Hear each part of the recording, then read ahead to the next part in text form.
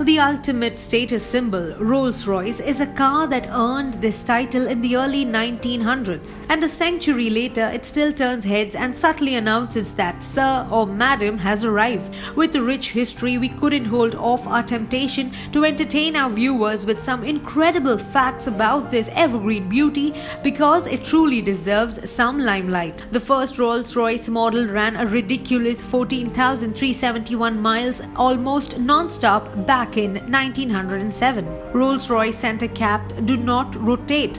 The iconic spirit of ecstasy on the hood cannot be flicked. They will even color match your pets. Rolls trusts only one person to paint its cars. Employees wear special deodorant to stop damage. They still make some of the world's best jet engines.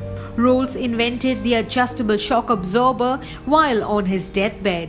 There are more Rolls-Royce in Hong Kong than anywhere else in the world. Rolls-Royce only uses bullskin for its upholstery.